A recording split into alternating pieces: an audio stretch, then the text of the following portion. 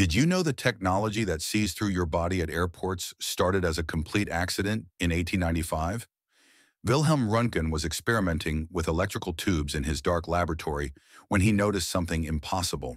A screen across the room was glowing, even though it was blocked by solid objects.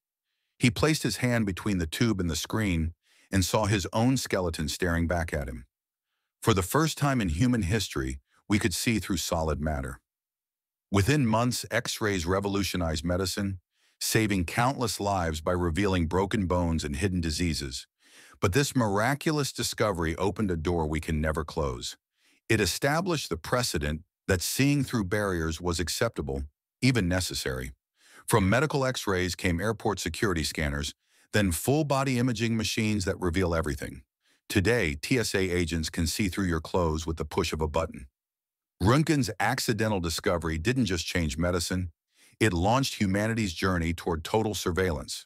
One glowing screen in a German lab became the foundation of our transparent world.